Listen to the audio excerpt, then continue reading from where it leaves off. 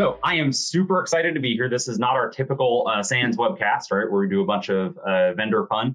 I'm not saying those are bad. Those are awesome too. We get a lot out of those. I know I do, learning about solutions and spaces and all that. Today, we're actually going to do something quite a bit different.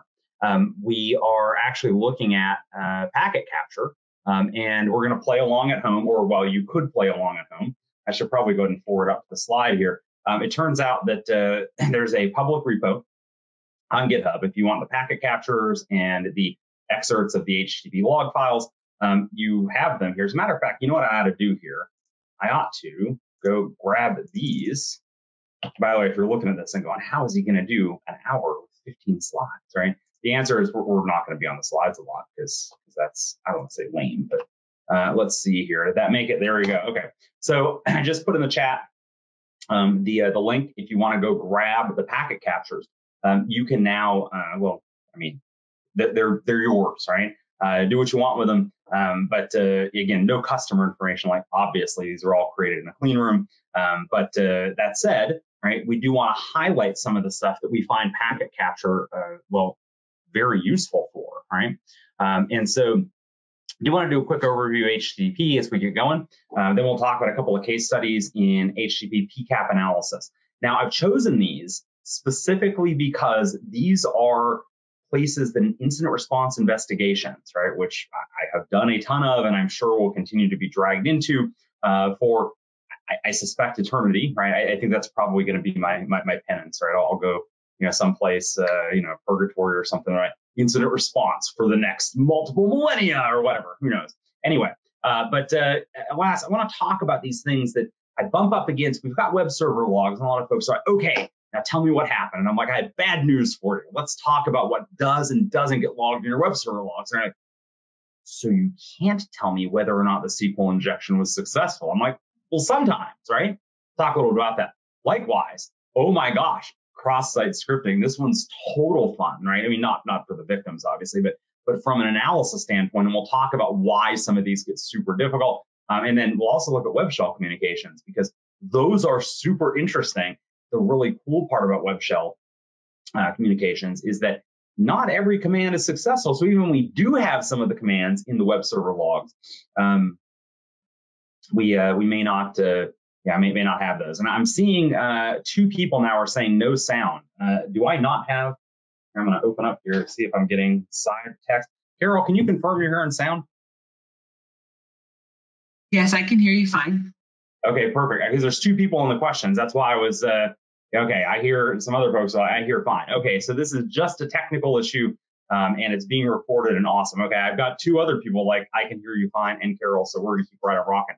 So these are the things that I say, the things. We'll say some of the greatest hits around where, basically, some of the greatest hits around places where PCAP answers questions that my HTTP server or something, my web server log files can't, right? And so obviously, I'd be remiss if I didn't talk about Endace quickly here, right? I've been working with Endace for a while. I'm actually going to drop something in the chat here. Not sure what is happening with some users' audio, but most people hear okay. If you can't, please disconnect and rejoin.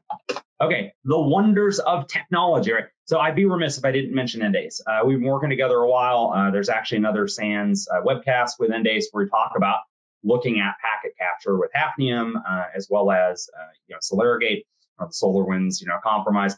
There were lots of places, SolarWinds specifically, right, where having that packet capture available, network capture in general available was pivotal, right? Obviously, in understanding whether or not you had some follow-on or any follow-on activity there. And so that was that obviously was interesting. We talked a lot about Endace's probe. So Endace has a product effectively that is a probe that helps you basically democratize the packet capture space, right? So instead of needing a tap with like umpteen different, and I'm way underselling the product here. Go back, watch the other webcast here. But rather than needing a tap to go to 12 different products, all of which need PCAP or packet data, basically Endace is a record once, replay as many times or to as many destinations as you need.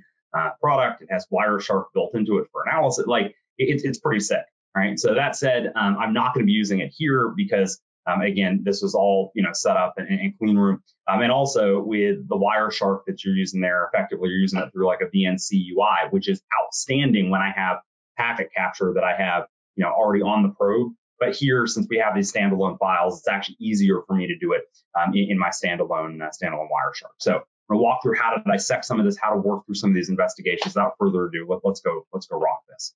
So that said, quick overview of HTTP. HTTP is a stateless protocol. Communication uses verbs. Typically, we see get or post. There are a few others. Certainly we see prop find, and we see options, put, delete, head. There's a few others, right? But it's pretty universal that get and post are the big ones that we see in server logs. And by the way, too, in the vast majority of investigations are the ones we're going to focus on. We could spend hours talking about nuances of HTTP, but again, we're just not going to. There's a number of response codes. Again, I could spend a lot of time focusing on that. I think there's probably stuff you can go find on that, and you should. And then, of course, headers.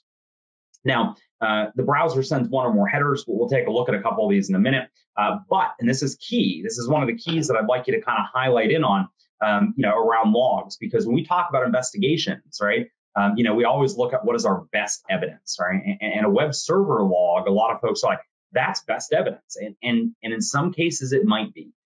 In other cases, not so much, right? Because as we see here on the slide, we know that the get variables are recorded, right? So our get parameters are recorded in our web server logs. The posts are not, right? So any variables passed via post request don't even get logged. Now, this is by design, right? A lot of folks are like, oh my gosh, some folks have taken away from this. How do I turn on post variable? Don't do it. This is a compliance nightmare, right? When you go and submit a username and password, for instance, right, and log in, that is almost universally a post request. And if it's not, go slap your developer, right? Because absolutely, right, that is a nightmare from a compliance standpoint, non-repudiation standpoint. If all your passwords are getting logged in, well, whether it's plain text or encoded in some way as they're being sent, I mean, that could be encoded client-side JavaScript, right? So game on there. Basically, the takeaway being like, hey, post request or post variables, the request itself is logged, the variables are not. The variables are probably the most interesting thing, right? Think about a login page, right?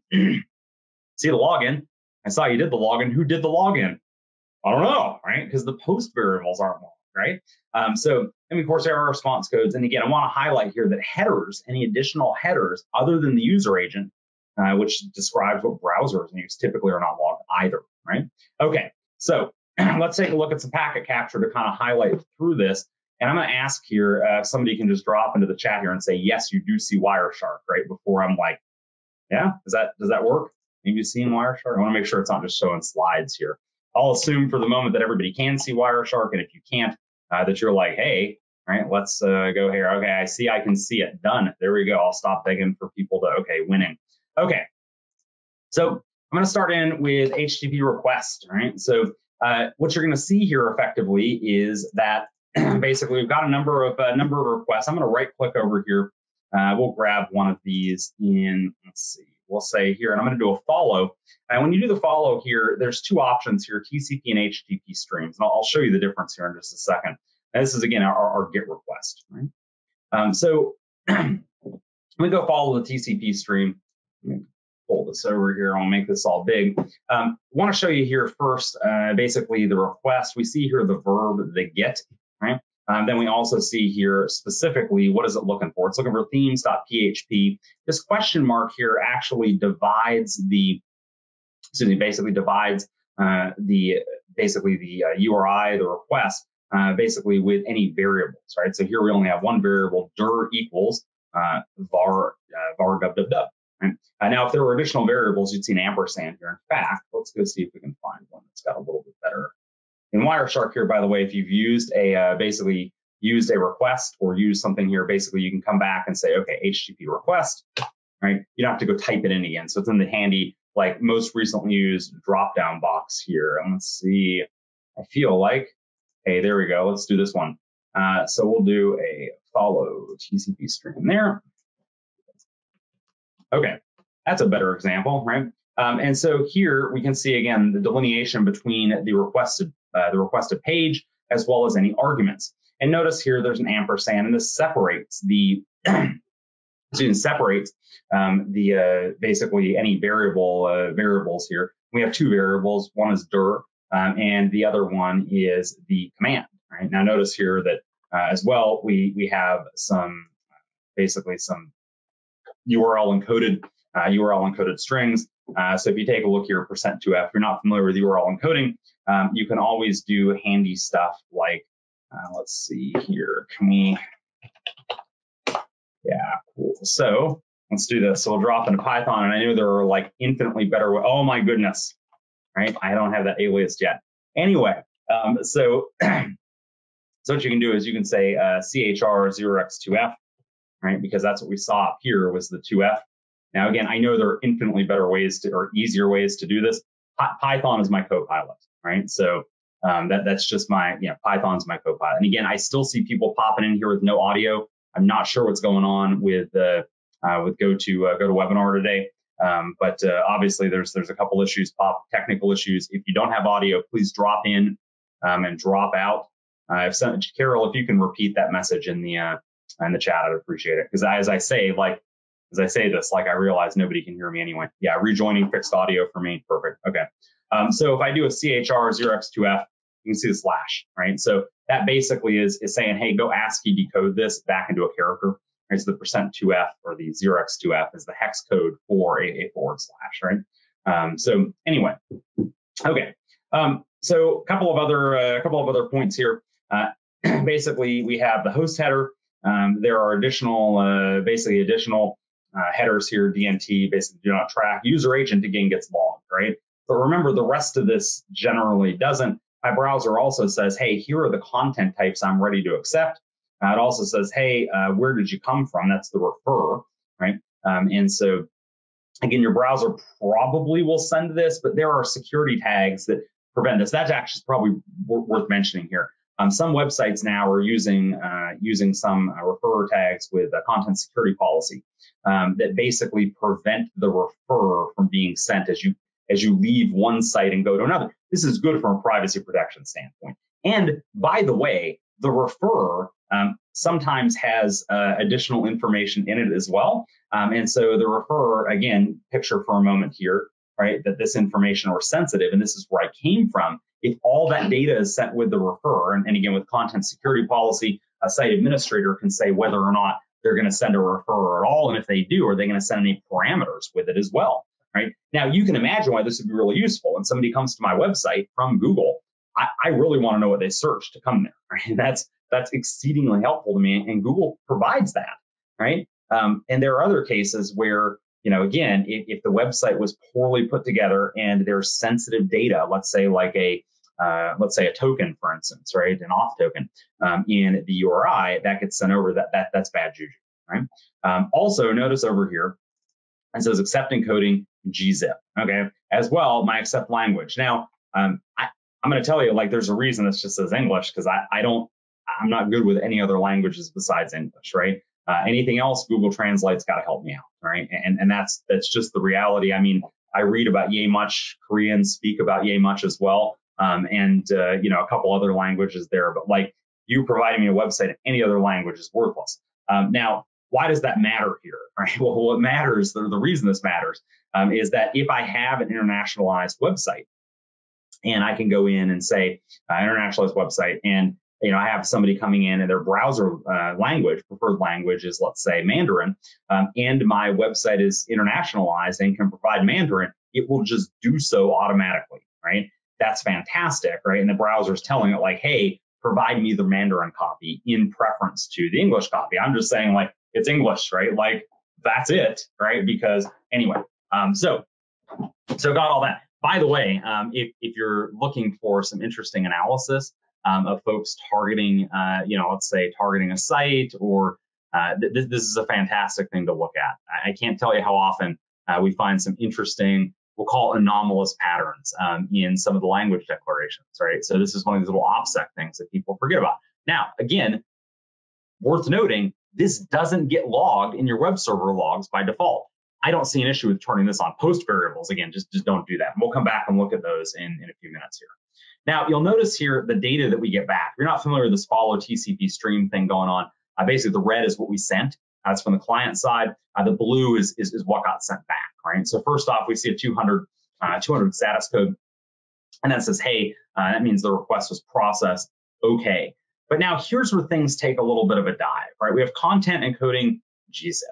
Okay, well, this is great from a compression, save internet bandwidth, especially mobile bandwidth, right? This is outstanding. But, and here's the key, I don't read gzip, right? And I can't just copy and paste this in and be like, gunzip this or gunzip, whichever. I don't know how many folks are gunzip versus gunzip, but I'm a gunzip guy from back in the day. Bottom line here, I can't just copy and paste this because, and this is key, right? Let's see if we come over here to hex. Yeah, you can see here that most of these periods, right, or not all of these periods are the same, right? So we see a bunch of period, whatever. Well, that just means non-printable, basically not non-printable on a single, basically in a single line space character, right? Some of these are, for instance, line feeds. Some of the other dots are simply not 7-bit ASCII. And if you're not familiar with the term 7-bit ASCII, you probably know that a byte goes from 0 to 255. 7-bit ASCII basically means that the high order bit is clear, right? So if you look at this 9 echo, for instance, you can see that corresponds to a dot at the end there. If you look at the 9 echo, 9 is the high order nibble, right? And so in order for the high order bit to be clear, that means this high order nibble has to be 0 to 7. If it's 8 through F, right? So if this character is 8 through F, it's non-printable ASCII, right? Or if you've ever catted that out to the terminal screen, then that's where it goes beep beep and it gets all mad at you and all that. It looks like a bunch of gremlins, right? It's kind of the term, or happy faces or whatever. Anyway, bottom line, there you go. That's the takeaway. Okay, so basically I can't, because of that, I can't just go copy this this ASCII out and be like, let's go gunzip that, right? I mean, I could if I really wanted to be like, oh, okay, let me go and copy all this hex and then I'll parse that out and write it out raw and don't do that, because that is a horrible plan. There are multiple better plans, right? The first one that I want to throw out here is export objects, right? So you'll notice here that there are a number of different objects that you can export, HTTP being one of them. And you can see here as well. Yeah, so, and again, Carol, if you can just repeat the message here or join or answer some of the questions around the audio, I'd super appreciate that. Obviously, there is definitely a go to meeting, webinar, or whatever you want to call it, audio fun today, right? Tech land, right? Okay, so we can go through and export objects if we so desire. And so you can say, for instance, let's go ahead and save this. And we'll just create a new folder and we'll call this guy here, the, new, cool. And then we'll go save this out, right? And so then if I come in and say, hey, let's go over to my new folder, and I can right click over here and say like, hey, let's go take a look at what's there. And now you can see indeed that, well, first off, you can see the content that got returned, right? And so I don't have to go through and gunzip that. And of course, now if you're looking at that, you're like, man, that's laborious, right? Like I don't want to have to go export. There must be a better way. Wireshark must be able to do this. If you're thinking that, first off, you're right. Let's go there. So you're right. Let's go ahead then, and we will right click and not there. We will close that, and then we will right click and we'll say follow. Clear. Let's go grab this guy and we're going to say follow garbage. It's HTTP.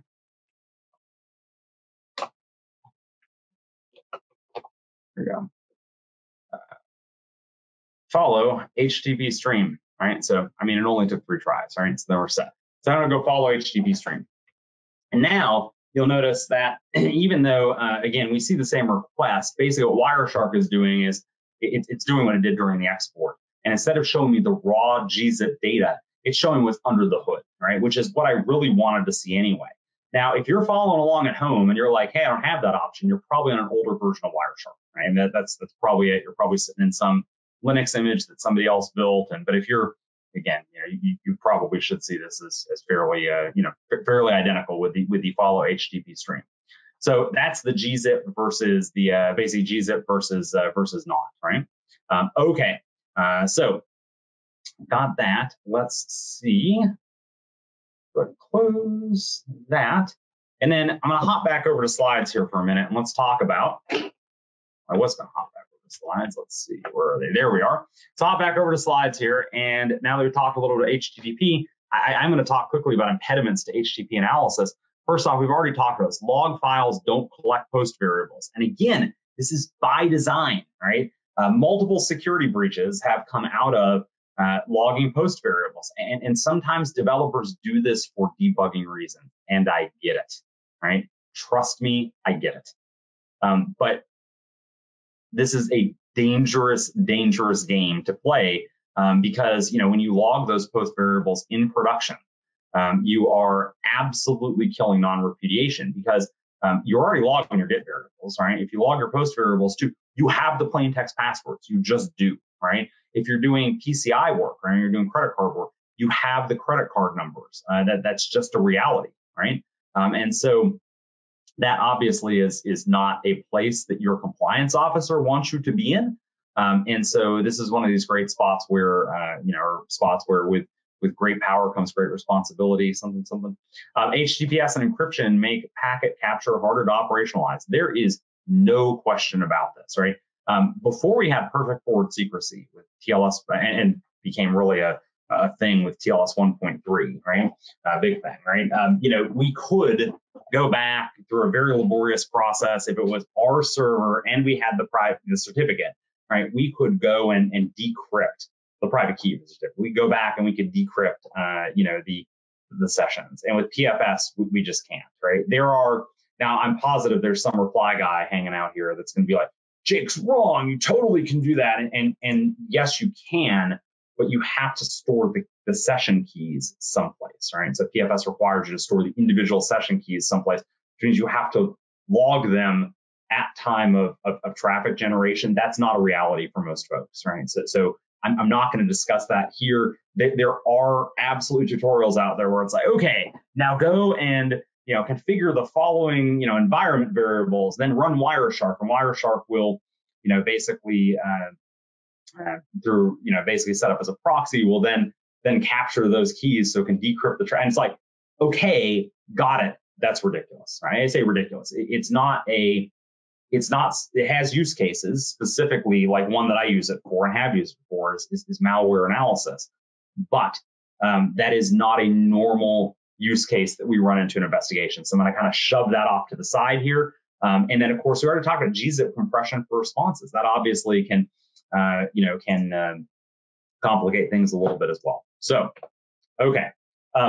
So first off, we have a simplistic web shell found on the system, right? And I need to know more. I'm told I need to dive in and identify more.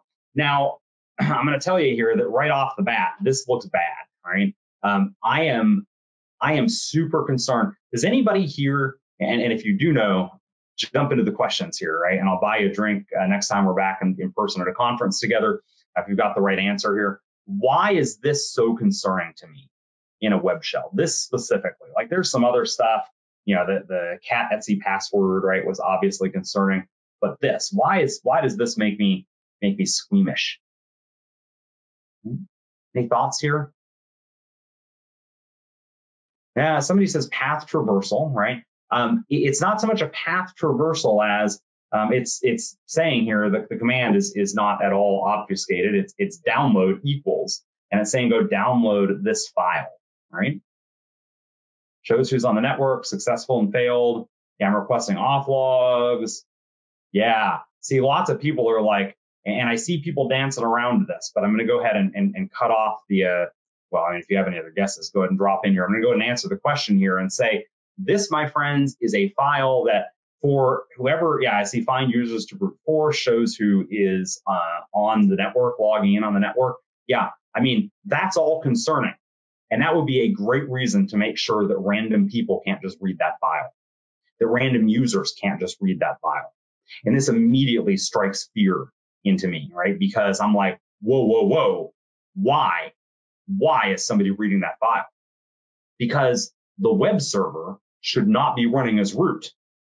And this file should only be accessible by root. Houston, we have a problem. Now, if I only have log files, I'm left to try to draw conclusions here, right? Because it is worth noting here, right? That this, and the, forgive the line break here, but see the 2 and the 0, 0. It's a 200. That means that it's successfully concluded, right? Well, okay, right? Now, what does success mean? Well, success means that there was a successful HTTP response, not necessarily that the download of the file was successful. What I do from here, right? If you remember the SANS pickerel model of incident response, right? Patch infrastructure could have easily relegated losses, or let's see, preparation, identification, containment, eradication, remediation, and lessons learned. See, I had to think for a second there, but thank goodness for mnemonics, right? But basically, if I think about that, as I think about my containment, right? My containment changes a lot, right? Depending on whether the threat actor had root level permissions on the system, and then what else they did from there on the system. My containment changes a lot here. So this is a great spot where packet capture is potentially going to save the day, right? So let's talk about why here.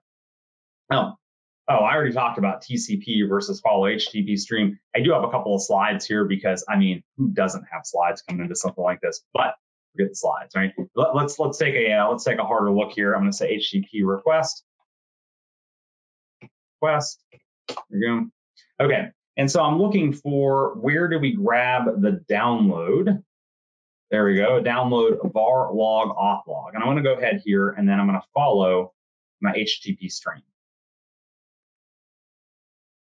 Okay, so now we see pretty conclusively that the threat actor didn't get this, all right? And so, because there's just no data there, right? You can see content length is 0, right? This isn't something like it just got truncated. We don't, like, there's a glitch in the matrix. The matrix is coming, but there's a glitch in the matrix or something. It's none of that, right? We see the content length specifically was 0. The threat actor probably didn't have permissions to get this. Whew. Okay, can I determine that purely from the web server logs? And by the way, again, you have the web server logs that I have the screenshots of if you're on the GitHub repo. What do we see in the web server logs here? Let's see. I was looking for my. I killed the window. That would explain it. Okay, give me 1 sec to get back to those logs. Yeah. No, that's the wrong Endace. Okay. Let's come here and we'll go to web shell. And we're going to jump into the access log here. And again, if I were to look here and say, okay, well, where do we see the download? Let's see. That was auth log. Let's do Control F or auth log. There we go. It's taking me right to, like, surgical precision, right to. We could look at the content length returned, and we might infer that based on the length returned, that probably wasn't the contents of the auth log. Right, but again, I'm still kind of in the spot of better to see it in PCAP. And by the way, if that content length was larger, I'd want to know specifically what the threat actor saw, not what's on the system now. What did the threat actor see? And again, this is something that packet capture gives you. Now, I do want to highlight, right, that if you're not doing HTTPS decryption or TLS break and inspect, right, at your gateway, you're capturing a bunch of encrypted packets. You don't have this, right? You're going to have to go rely on your server log like you're seeing here. You don't get this, right? But I hope this highlights, at a pretty decent level here, why packet capture is outstanding here, right? Because here I'm able to get to ground truth on what did the threat actor see. Now I'm going to hop over here for just a second and say, okay, let's see. There were a couple of commands that were run. So there's a download. Here's a command, who am I, right? Okay, so I'm going to go ahead here and I'm going to cheat and I'm going to say frame contains who am I. And so that's a total cheat. By the way, that is fraught with danger. The frame contains, there's tons of ways to get false negatives on that. Be like super careful about using that, right? So this is one of these things where it's like you go to the circus and you see that guy like, dancing around on the high wire, and you're like, oh, cool, I'll go string up a rope in my backyard, right? And the next thing you know, you got a broken femur, right? That's what just happened there, right? So again, be careful around that. Different encodings, like Wireshark may be able to decode and show it to you, but it's not raw in the frame. Anyway, get the idea there. But it's the cool Konami cheat code for shortcuts here. I'm gonna go and right click. I'm gonna say follow my HTTP stream again. And here we indeed do see a return. It's a little bit different, obviously, than the GET request that we saw before. Let's see, where was the output? Oh, there we go. www data, right? So again, it shows who the user is. We can actually see that there's been, now again, I could go look and I can say, who's the web server running as now, right? But again, this kind of ground truth lets me see what the threat actor saw. By the way, when you're able to go back and do these reconstructions for executives, they don't like that they were breached. Obviously, nobody likes that, but they do really get a kick out of when you see a threat actor make a typo or screw something. In fact, I'll show you an example of that in a minute. It's pretty cool that they generally like that, at least in my experience. Okay, so more to play with on the web shell. Feel free to jump in and play around with that. Bonus points if you can extract the JPEG that got uploaded. In fact, there's 2 attempts to upload a JPEG. Come on, there we go. There's 2 attempts to upload a JPEG, all right? And let's see, where are those? Oh, so these are both post requests. I probably should highlight this because we didn't talk about posts before, right? So actually, I'm going to go with the first one that was unsuccessful. Yeah.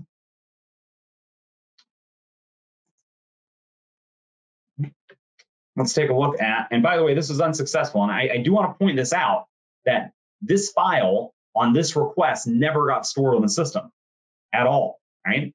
But I did this intentionally to show you that it doesn't matter because all the file contents are still there.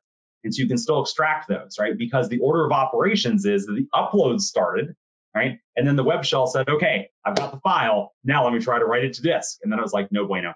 And it didn't. And so, but I still have a payload, right? Which is pretty cool. A payload here is a joke that somebody put together, free Jake.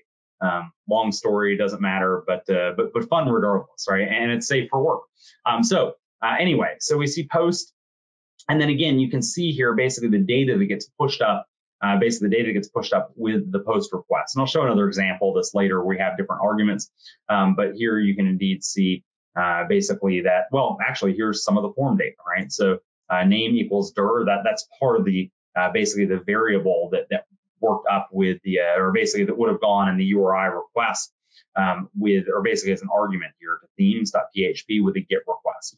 So here it's being put into the post request, and separately, we actually have data, and part of the here is file upload. The file name is freejake.jfif, and then of course you have the content here, right? And so if you so desired, you could go and extract that and view a Photoshop masterpiece that I had nothing to do with. Like seriously, yes. Anyway. So I'm the target of a lot of interesting Photoshops, I guess. Okay, got that done. We've taken a look at a web shell. Let's pivot, right? I've got about 25 minutes left, and I want to cover 3 other points, three other case studies with you. But good news, we're going to move faster on these next case studies because we've already gone through HTTP, right? So what about a SQL injection attack? A researcher notified the organization that a web application is vulnerable to SQL injection and offers no further details. These are people that I want to yeet into the sun, right? If we have a bug bounty, great, game on, right? Report it through the bug bounty, and then you obviously have to report details. And if we don't have a bug bounty and you're like, hey, I found some vulnerability, contact me for more details, right? That is not ethical security research. Like if you're not going to be like, hey, do you offer bounty payouts before I give you info? Like that's borderline extortion, I think. But hey, whatever. I'm not the lawyer. I'm just going to tell you, like, bottom line, you do one of those with me. I promise to forever file 13-year resume, right? So, oh, and by the way, too, not having DMARC configured on basically on a domain is not a vulnerability. It's just a lack of configuration. That one drives me up the wall. These are beg bounties, but that's what happened. So the threat hunting team analyzes the server logs. They can't find any conclusive evidence of SQL injection. And let's take a look at why, right? So I want to hop back here and we'll hop into the SQL injection example. And here we are in our IIS logs. And I've obviously really pared these down. Now,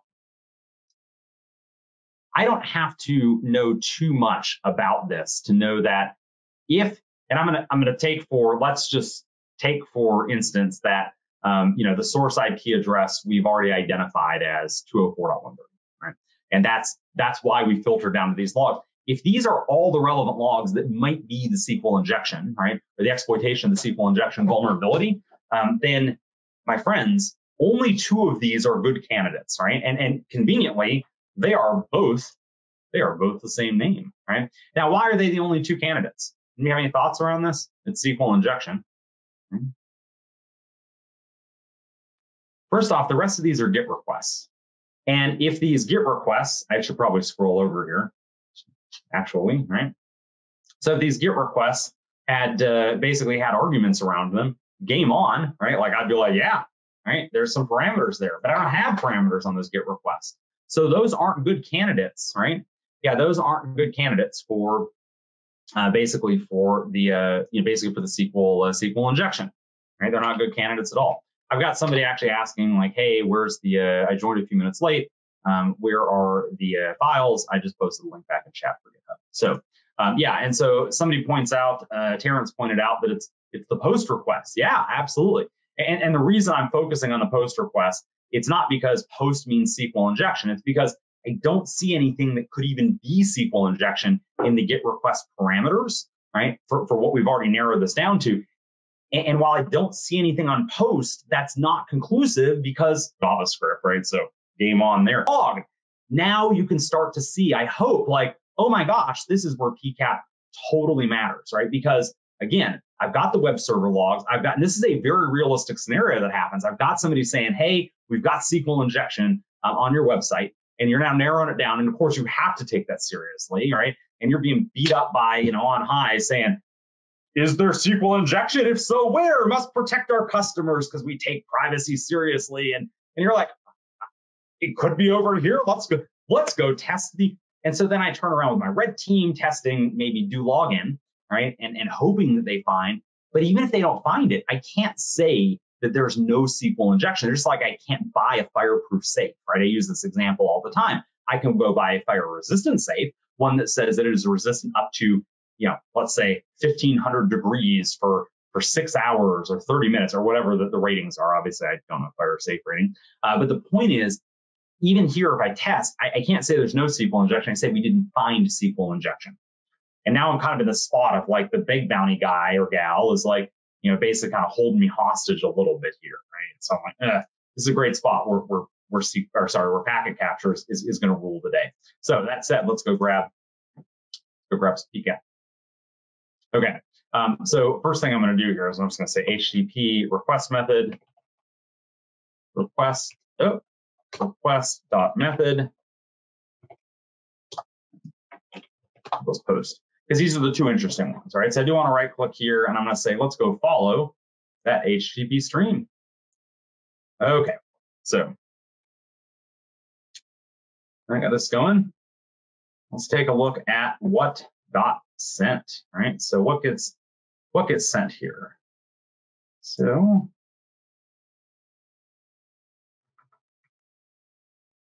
come on, that's the get. That's another get. Where's the post? Post. There we go. Okay. So, by the way, if you're like, hey, why are there multiple like back and forths here?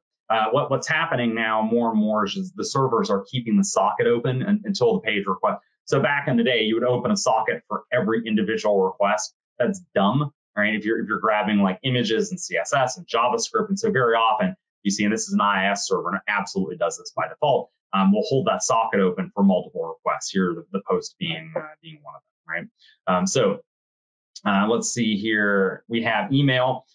Jake at that %40 is if we can decode that, doing just like we did before. That's the at. And the password. Oh my gosh, that's a horrible password. By the way, or PW, we'll assume that means password, right? By the way, this is one of the 25 reasons that you should absolutely, again, I can't stress emphatically enough. Do not log post variables, because again, here's my password, obviously not my real password in plain text, right? Or a real password that I would use in plain text. So, okay, well, that one wasn't interesting, right? Let's go ahead then and let's see if we can validate this with, okay, and we'll follow HTTP stream. Dun, dun, dun.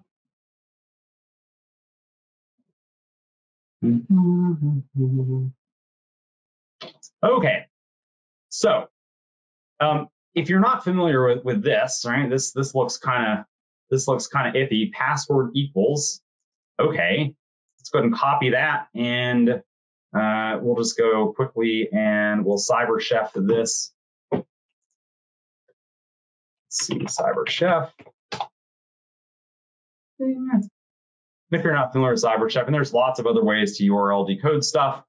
URL decode, and we'll just drag that in there, and we'll paste that in, and you can see now that that translates to basically X or A equals A, right? So there was an opening quote here, and basically we're using that so that we still have a valid SQL statement. Now this is like, I'm not here to teach you SQL injection. This is SQL injection 101. What I'm showing you is I can now see that there indeed was actually a SQL injection here, and a very interesting one, or SQL injection attempt actually. But let's go and see, like, what did we win, right? What did the attacker, the threat actor, win? Right? I want to come down here a minute and highlight here for a moment, or keep in frame that it's Jake at BreachQuest, right? Is who logged in, right? But provided a password of, or I shouldn't say who logged in, the user account being specified is, right? So anyway, provided the SQL injection payload as the password, right? And so then we see here, get account index, got it, okay. Looks like this was successful, right? Because there's something being returned, unless it argues with me, and it's like, no, let's see, BreachQuest Bank, and let's see if I can find welcome. And so a different person got logged in, unless I'm masquerading as somebody named Drew. That's actually my daughter. And you can see here a different email. No, probably not, right? So what happened here effectively is that by specifying that SQL injection, I've got a very interesting, because of the logic, right? The underlying vulnerability is SQL injection. But the way this one in particular works, it's effectively an authentication bypass, and a really interesting authentication bypass where I can log in as other users. And if you're thinking about this in the context of, oh, I don't know, a bank, you could think, wow, that's highly impactful. So again, another spot where my log data just isn't showing me that, what I need to see, but the packet capture is, right? And so again, if you're taking notes here, anytime I go and I brief back to executives and I say, hey, there are some controls that we could deploy and they would make us so much better from a defensive or investigative posture standpoint. Anytime I bump up against something like that, I'm never in there going, PCAP, or we're definitely going to be toast, right? I love to use examples like these without deep diving in. I just say, hey, in our current situation today, remember that time 3 months ago when, or probably it was a week ago, right? When the big bounty person, caused this big stir around a SQL injection vulnerability that was compromising our regulated data. And we did that big exercise where we came back and said, hey, as best we can guess, as best we can assess, based on all of the web server log data, we don't think there's an issue, or there might be. Executives hate uncertainty, right? So I like to brief this as decision support. It just comes down to, hey, I'm not going to be like walk in there with a PCAP or didn't happen t-shirt on, right? In fact, I should have worn that for this webinar. But anyway, I'm not going to walk into the PCAP or didn't happen shirt, but I'm going to say, look, if this happens again and you want us to be able to conclusively answer, this is what it requires, right? So the requirement is that we need to do TLS break inspect. We need to have the packet capture. You may not need to store it for, how long you store it is obviously, how far back do you want to be able to go back and analyze the stuff, but having something on hand. And this is something I bump up against the folks all the time too, where they're like, do you know how expensive that could be? I'm like, well, sure. I know how expensive uncertainty can be as well, right? I see people spend ridiculous organizations spend ridiculous amounts of money because they're uncertain about something, where they could have been certain had they spent substantially less money earlier. Anyway, bottom line here, right? I guess worth mentioning is I just briefed this as decision support, right? And say, hey, here are scenarios where, and you can take these scenarios and again, obviously you're not going to replay this whole thing to an executive, but you can kind of highlight, because these probably parallel stuff you've been asked to investigate, right? So bottom line here, I've seen folks go in with, basically taking lifecycle replacement servers like old hardware and stand that up for packet capture for in the cloud. Obviously I've seen some of the, some folks set up VPC NAT gateways, or I can't remember the point there, but basically a peering point on VPC. This is why I have a cloud architect, but a VPC, point in the virtual private cloud so that they can basically capture transit gateway. That's what I was looking for, where they can capture all the traffic, and it's just set up well to do that. Hey, rock on, right? You have those options. So I'm gonna go ahead and clear off of the SQL injection side. There's more to look at in there, by the way, but hey, that's for you to play with later. Let's go, and we're gonna go grab next whatever my slide says next, because I don't remember which route we're going. Stored cross-site scripting. Okay, so now that this poor chump has logged into the website successfully at some point and says, whoa, I got a problem. Now, listen, threat actors are not going to pop an alert box with cross-site scripting. This is purely here for some level of visual, right, to show you. I will never forget interviewing somebody who highlighted himself as a senior penetration tester, and I asked him to describe cross-site scripting to me, and he says, that's the thing that makes the alert boxes pop. And I'm like, thank you so much for wasting my time. And that was the end of the interview. And so anyway, cross-site scripting is so much more than this, but the alert box does make it easy for us visually to see. Now, obviously, there's a problem here. It's stored. I don't have anything in my basically in my variables here. Trust me, there's nothing in the post variable on the side. This is actually stored cross-site scripting.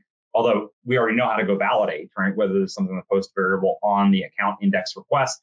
By the way, you probably saw before in the web server logs, those were GET requests anyway, right, for the account index. So you'd see it there. It's not reflected that this is stored.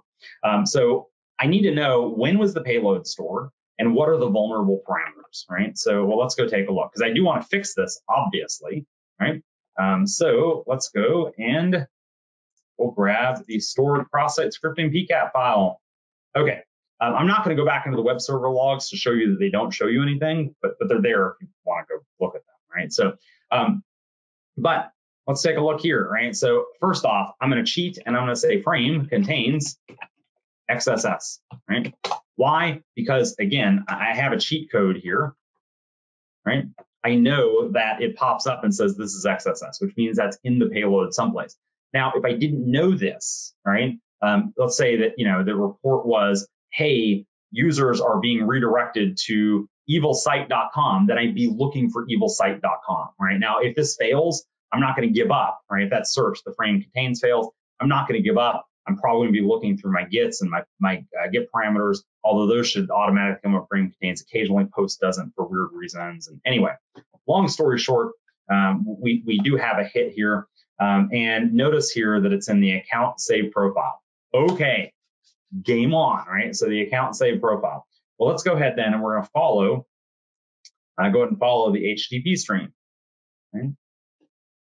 Let's see here. So, all right, just like rolled right past, right? And let's see, I see a gzip, cool, but that was that's a get. I need to go find the post. Right? There's another get, account profile, and account save profile. So two things. First off, I want to note here that, obviously we saw account profile a minute ago, but here you see it as the referrer tag, right? Oh, by the way, if you're like, hey, referrer is misspelled, you are correct. It turns out that it is misspelled, but it was misspelled in the RFC, so it's no longer misspelled unless you're using content security policy, which spells referrer correctly with 2 R's. But don't get me started there. So moving forward here, we can see the referrer, where it came from, right? Now, the vulnerable, as it were, probably vulnerable processor, right, is whatever the endpoint that does the save profile is, right? But the page that the user went to, and this is important because sometimes a user will report something on a page, but the action's taken somewhere else. And so, anywho, we can see here that with the account profile, Jake, and then last name is script alert, right? Okay, got it. There's our JavaScript, right? So our JavaScript being inserted, and okay, so that's on the profile page. So we've got that now. Let's go ahead then, and we can determine, is this successful or not? Right, let's see.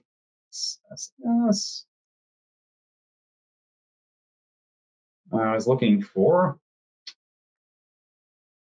well, this is cool, right?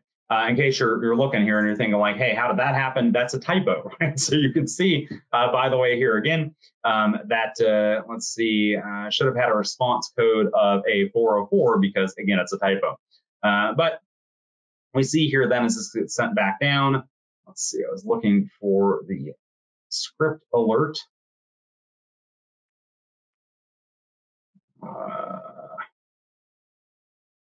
Let's see. Of course, I'm not seeing what I was looking for there. I might have to Control F to go find that.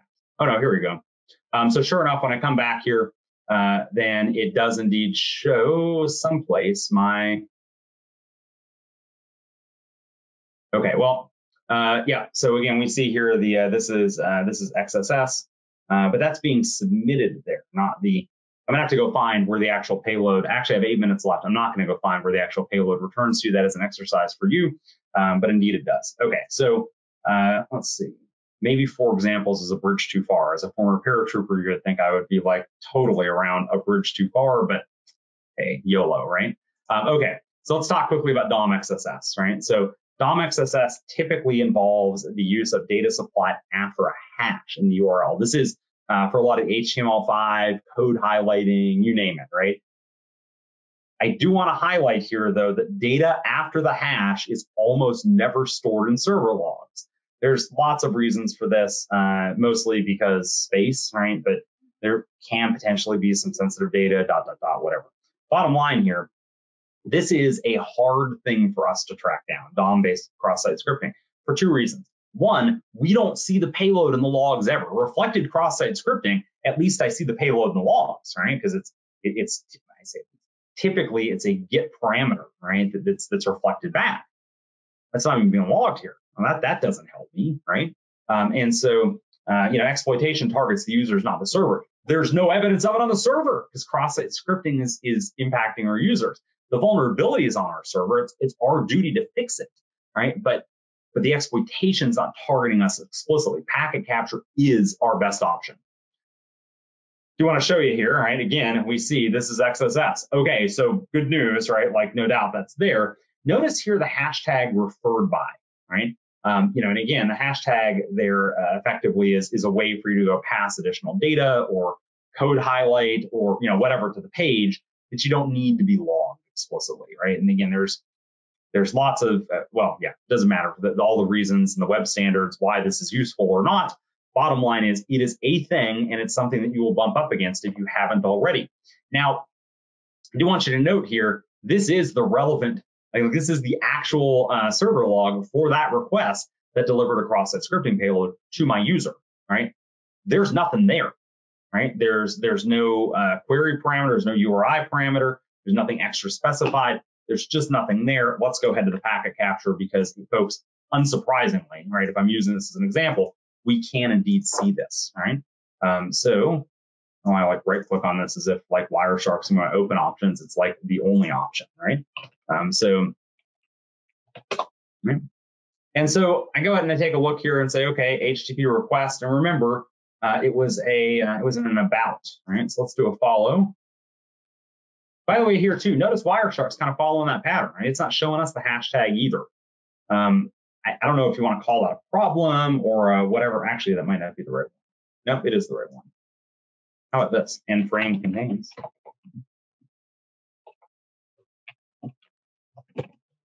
About.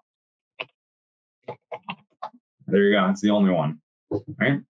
So we're going to follow, and we'll follow the HTTP stream. Okay. So let's see. Do I have this? Dum, dum, dum.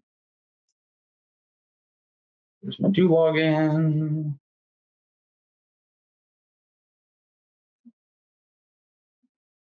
Bum, bum, bum, bum, bum, bum. This is always fun trying to find like the thing you're looking for.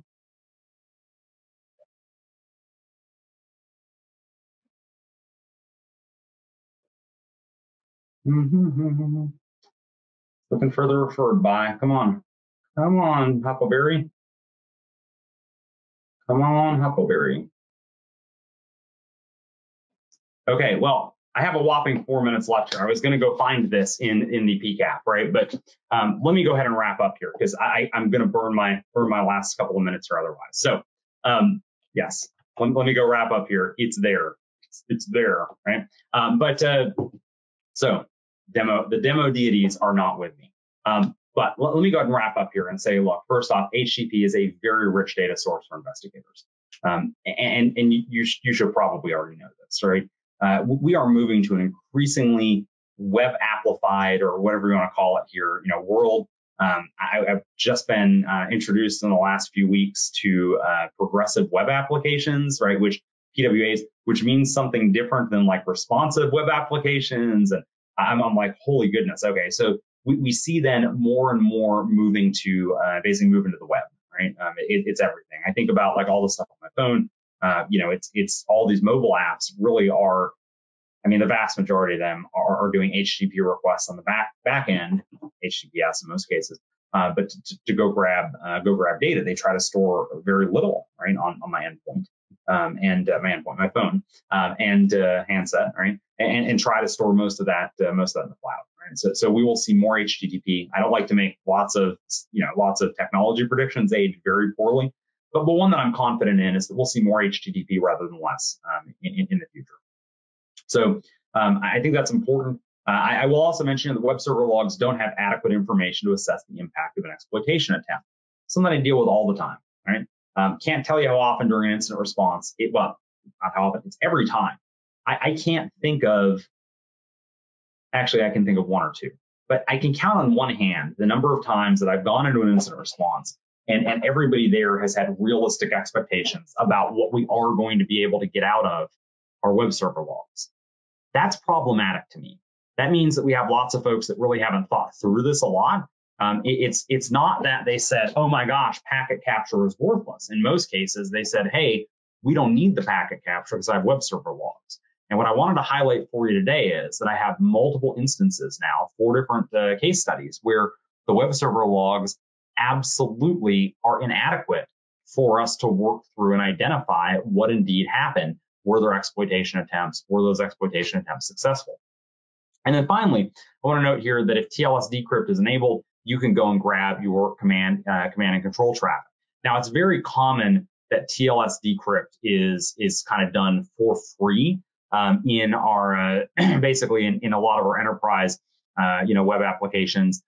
Because, depending where your tap point is at, right? Because oftentimes you have a load balancer that sits in front of multiple different servers. And so if you tap on the backside of that load balancer, usually the load balancer is doing basically, it's the TLS endpoint, right? And so if you tap right behind the load balancer, then you're getting, and take the packet capture there, for instance, with an Endace probe, you're getting all of the, the tap is going to be something different, but store it on the Endace probe, then basically then you're getting the TLS decrypt for free. And if you have that outbound, you can certainly decrypt certainly some command. If you're doing TLS break and inspect outbound, you can decrypt some command and control traffic. But if you get a web shell on one of your systems, right, you can then see from an impact standpoint exactly what happened, right? Because it's I won't say magic, but it's pretty cool. So anyway, that's all the time I have. I'm going to hand it back over to Carol to close up the webcast. Thank you so much for being with me today. And I apologize for that last not being able to find the payload there in the last 3 minutes, but hey, such is life. Anyway, folks, thank you so much. And thank you to Endace. Carol, your show. All right. Thank you so much, Jake, for your great presentation, and to Endace for sponsoring this webcast, which helps bring this content to the SANS community. To our audience, we greatly appreciate you listening in. For a schedule of all upcoming and archived SANS webcasts, including this one, please visit sans.org/webcasts. Until next time, take care And we hope to have you back again for the next SANS webcast.